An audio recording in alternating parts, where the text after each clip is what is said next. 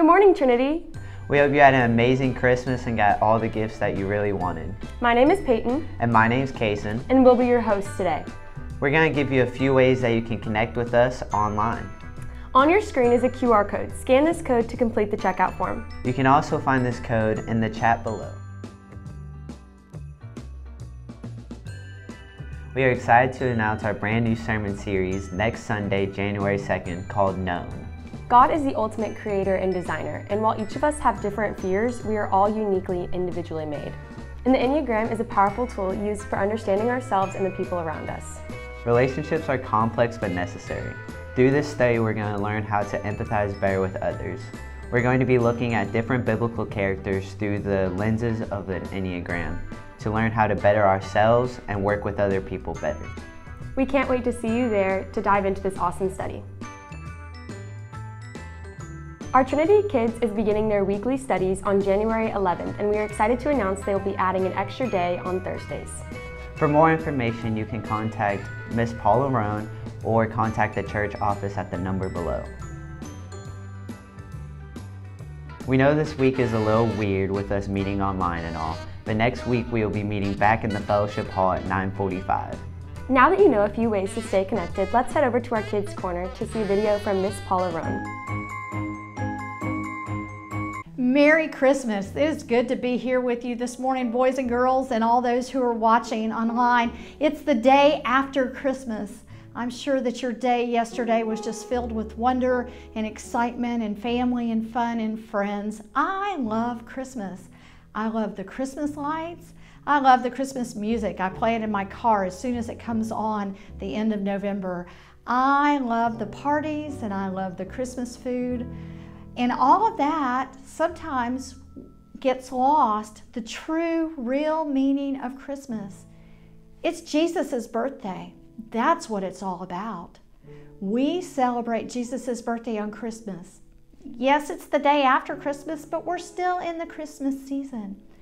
So if you haven't already made a cake and had a birthday party for Jesus, I encourage you to go grab a cupcake or make a cake with your family. Celebrate this time. Jesus has come to show us how to love others. Have a great day. Happy birthday, Jesus. Thank you, Miss Paula, for that awesome message about the true meaning of Christmas. Now let's get our hearts ready for worship as we sing A Joy to the World from our praise band.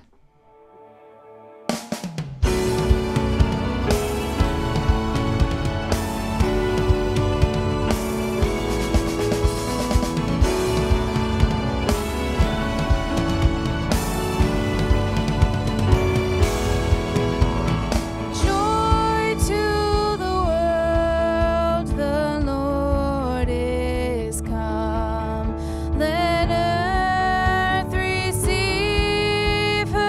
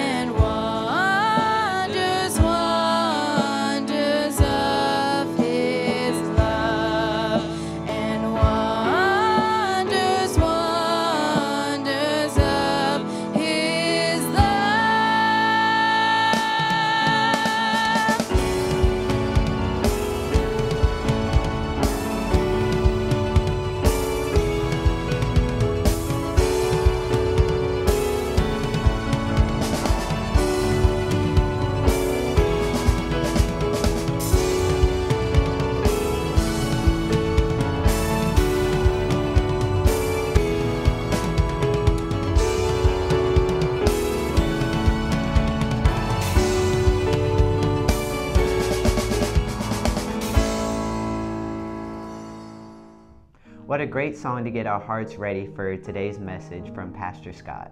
I agree. And before we enter a time of prayer, I would like to remind everyone that this is the last day of our sermon series, Welcome. We've been discussing how we can get ready for the arrival of Jesus into our lives by comparing it to how we welcome guests into our home. This week, as we wrap up the series by learning about how we can grow, change, and improve our lives, we would like to welcome you in a time of prayer to prepare for the message. Dear God, we thank you for bringing us all here today, and we pray that you can open our hearts to receive this message, and we pray that you can also help to prepare us for the new year. Amen. Christmas isn't just a time to decorate your house, to spend time with loved ones, and to open long-awaited presents. Christmas is a time to remember that salvation doesn't come from within, it comes from above. To remember that infinitely better than the magic of Christmas is the miracle of Emmanuel. To remember that God was not and is not untouched by the pain and suffering of this world. To remember that Jesus isn't just part of the Christmas story, but Christmas is part of the Jesus story. To remember that there is no grace without a cross and no cross without a manger. To remember that Jesus doesn't just want us to remember what he did, but to join him in what he is doing. So this year, let the lights remind you of the light of the world who came into darkness for us. Let the gifts remind you of the greatest gift of all. And this year, make your heart like Bethlehem and receive the King.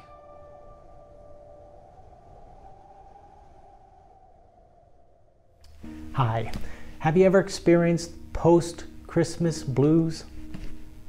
Our sermon series has been called Welcome. We've been comparing the season of Advent and then Christmas to the season of waiting for Christ to come and then Christ's coming at Christmas. We've been comparing it to waiting for a dinner guest to come to our house for the celebration.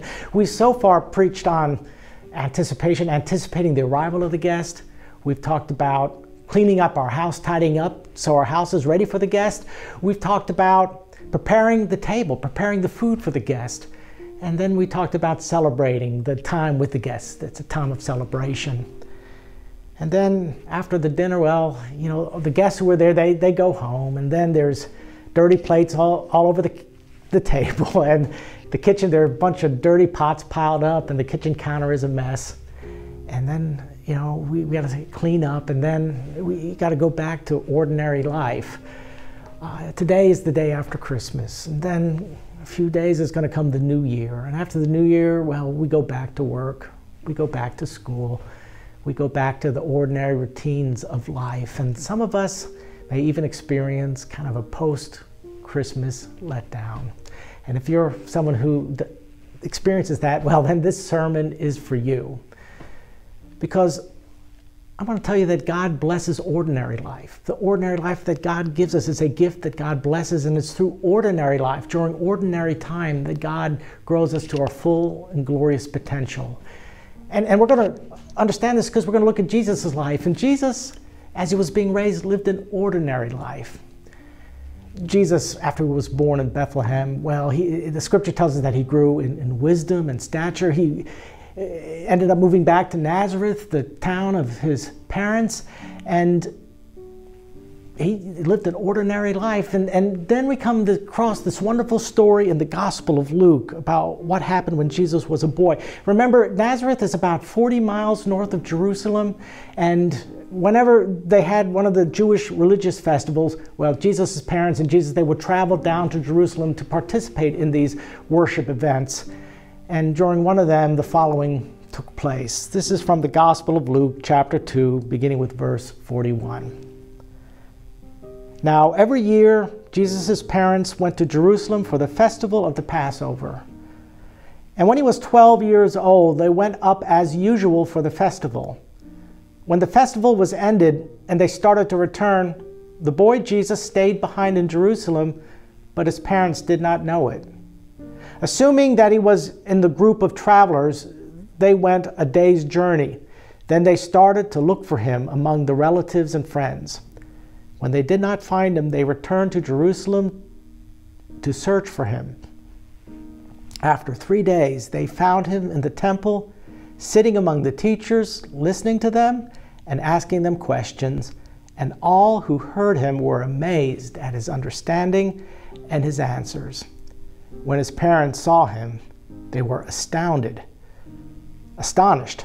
And his mother said to him, "Child, why have you treated us like this? Look, your father and I have been searching for you in great anxiety." He said to them, "Why were you searching for me? Did you not know that I must be in my father's house?" But they did not understand what he said to them. Then he went down with them and came to Nazareth and was obedient to them. His mother treasured all these things in her heart, and Jesus increased in wisdom and in years and in divine and human favor. Let us pray. Guide my speaking, Lord. Call to my remembrance what you want me to say, and let it truly be a reflection of the good news of what you've done for us in Jesus, and guide all our listening wherever we are so that we will grow as your disciples. And we pray this in Jesus' name. Amen. Here's my message. God shows us the goodness of ordinary life in Jesus Christ. Because here in this story, there is no miracle. There's no angels lighting up the night sky with a wonderful proclamation. It's a story of an intelligent boy who is learning about who his Heavenly Father is. He's learning about what the scriptures are meaning. He's growing in his understanding of what his mission is. There's no miracle here. In fact, even when Joseph and Mary were looking for Jesus, there was no miracle in their finding him because it took them 3 days. And they finally went to the temple, and Jesus was surprised that they took that long to find him because he was where he was supposed to be. There's no miracle in today's story, but that's okay because it's a story that we can all relate to. It's a story about ordinary life. And this is a story that in a way that God consecrates ordinary life. Jesus, after he was born and he was a good Jewish person who kept going down to Jerusalem for the different festivals, he ended up in Nazareth and he grew to be a stonemason. That's literally, I mean, we say carpenter, but the actual word it means stonemason. Jesus, in other words, would have been a construction worker. That's nothing extraordinary. That's an ordinary job that others would have had. But at the same time, this was not an ordinary person. This was an extraordinary person because he was the Son of God. He was the Messiah. He was God with us, Emmanuel. But then again, it was ordinary because when God took on our flesh, in the incarnation, which is the incarnation means that God took on our flesh and entered our human existence, our human history, our course of human life by becoming one of us. Well, he chose to do so in a way, in a person that was quite ordinary. Jesus lived an ordinary life until he began his ministry at age 30. This tells us that God loves ordinary life, and that ordinary life is a blessing. Why am I preaching on this? Why do we need to hear this? Because it tells us that our ordinary lives are not something to escape from, not something to try to run from, not something to evade. It tells us that human life is not a bad thing, that this is a good thing. It affirms the goodness of life. Luke tells us that Jesus grew and became strong and was filled with wisdom and divine favor. It kind of reminds me of a verse in Hebrews chapter 4, verse 15. When it talks about Jesus, the writer says, "We do not have a high priest who's unable to sympathize with our weaknesses, but we have one who in every respect has been tested as we are, yet without sin." So Jesus understands what it's like to live our lives. He understands what it's like to grow up. He understands the joy of friendship. He also understands the grief of having lost someone whom he loves. When God took on our human flesh in the person of Jesus Christ, well, God took on all our strengths, and God also took on our limits, our weaknesses. Now, Jesus was fully divine, but he was also fully God at the same time. And with that came all the limits of what it means to be human. But then came also the joys of being human too. My sermon is called Called to Change. And I'm thinking, maybe I should have called it Call to Grow. I mean, we change as people, but we're meant to grow as people. We're meant to grow. We grow physically, but we're also meant to grow emotionally. We're meant to grow spiritually. We're meant to grow in responsibility. And there's joy in growing. There's joy in learning. There's joy when you're in high school and you go on a field trip at night and you look through a telescope and you see Saturn for the first time. What joy there is in seeing Saturn for the first time through a telescope. Or there's joy when you're in middle school science class, and you look through a microscope and you see an amoeba for the first time.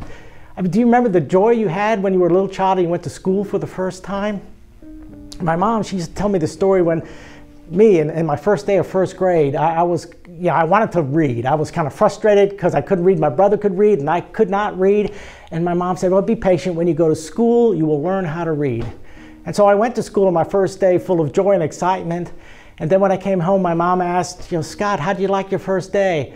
And she said, I was frustrated. I said, I didn't learn anything. I didn't learn how to read, but I later did learn how to read.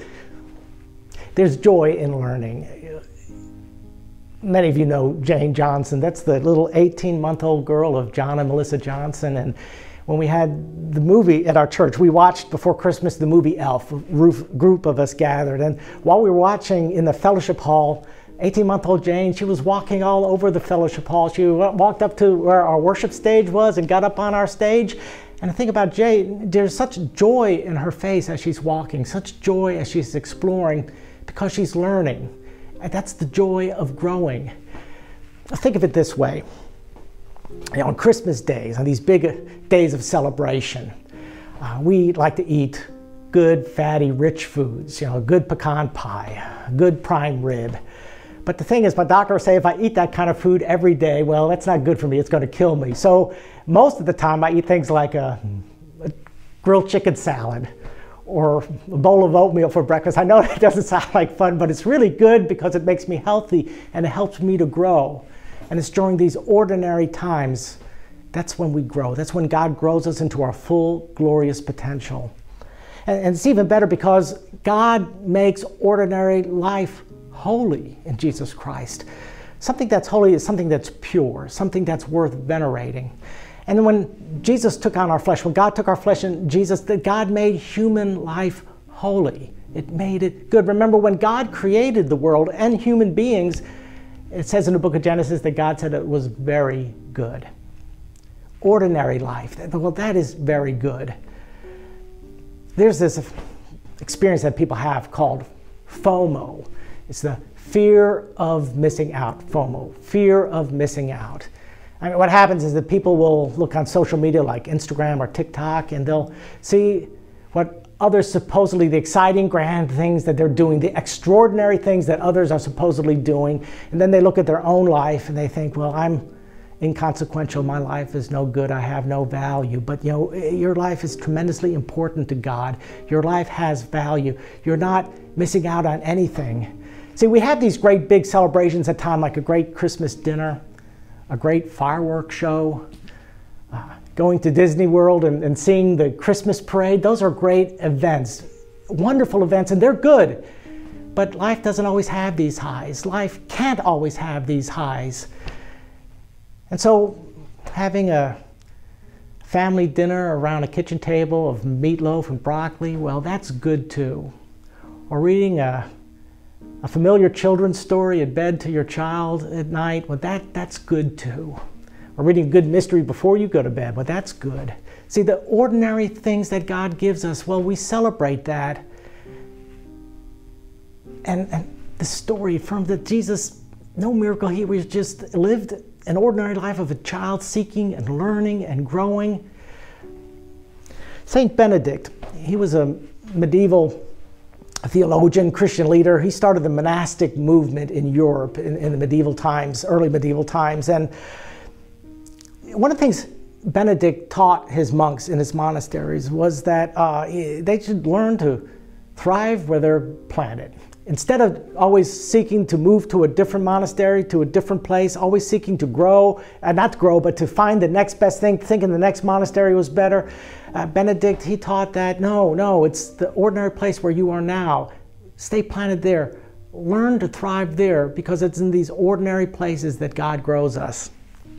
Ordinary life, the times after Christmas, the times of routine, the times of work, well, we grow into our full glorious potential, and we embrace ordinary life. We don't try to flee it, we embrace it. And God gives us two tools, two ways to help us grow in ordinary life.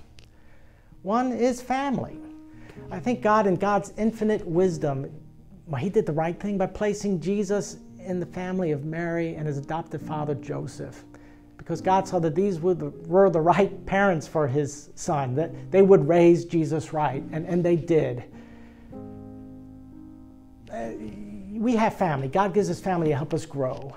And you may be thinking, well, Scott, well, that's some people, but I don't have a spouse. I don't have children. Scott, my parents are dead. Or Scott, my parents, they really were not a source of strength for me. And I hear you, I get that. But the thing you have to realize is that family is not just about biological connections. Family is also about spiritual connections, the people we choose to associate with. And so God, in God's wisdom, tells us that we are to call our fellow believers in Christ, fellow people in the church, we're to call them brothers and sisters in Christ, because God gives us a family in Christ. So if you don't have a family, if you don't have someone to rely on, then come to Trinity. Come and connect with us, and we'll gladly be your brothers and we'll gladly be your sisters in Christ, so that you can have a family to help you grow into your full glorious potential. So God gives us family to help us grow in ordinary time. And God also gives us faith. Again, Jesus was a good Jewish boy who followed the Jewish faith. His family went to Jerusalem 3 times a year because of the Jewish religious festivals. He celebrated that. In fact, when Jesus got older and he began his public ministry, Luke tells us that every Sabbath day he went to the synagogue, as was his custom. Luke uses those words, as was his custom, because Jesus understood that the rhythms of ordinary life, attending worship, doing those things that shaped us, that molded us, that helped us grow. So God gives us things such as worshiping on Sunday. God gives us the practice of reading Scripture, joining together in a group with other Christians to support one another. God gives us prayer. God gives us many ordinary means, which in the end really become extraordinary because God works through them to grow us. So here's my question for you today. What practice, what ordinary practice is God calling you to take up or renew in this new year, in 2022? Is God calling you to begin reading the Bible again, to have a daily reading program, or read a good devotional book? Is God calling you to start listening to praise music when you're driving to work? And that can be a time of prayer as you drive, listening to praise music. Is God calling you to really get back in the habit of coming to church on Sunday and worshiping? There are many things that God gives us in faith to help us grow.